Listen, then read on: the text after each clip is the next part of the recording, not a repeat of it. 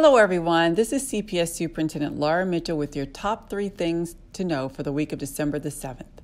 First, Cincinnati Public Schools is extending distance learning for students beyond January the 4th.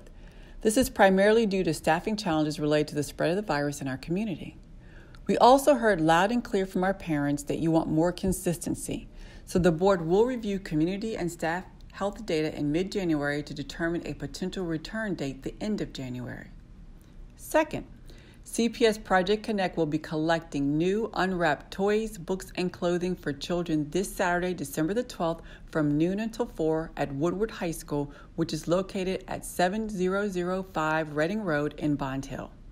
Project Connect helps our students who are experiencing homelessness.